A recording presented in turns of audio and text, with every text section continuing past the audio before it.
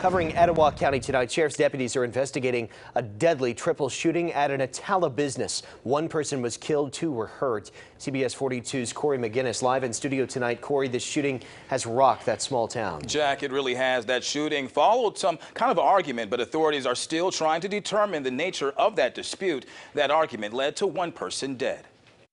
The shooting that left one person dead and two injured at Hemet Towing on Weston Lake Road near Attala can be summed up in 3 words. It's hard to believe. Karen Vinoy didn't know the victims, but says she wishes people would think before they act. There's never an excuse for shooting someone, unless your life is in danger. Etowah County Sheriff's Office received the call about one person shot around 1 o'clock. Nobody's in custody at this time. Captain Josh Morgan says when deputies arrived, they found 3 gunshot victims and there was more than one weapon. There's multiple victims, multiple gunshot wounds, so we're trying to piece together maybe who fired what shot. Investigators were seen talking to witnesses to see if there were any other leads at the scene. CBS 42 found out that 2 of the victims were transported to Gadsden Regional Hospital, while another victim was transported to Marshall Medical Center South Boaz. That victim was then transferred to Erlanger Hospital in Chattanooga, Tennessee.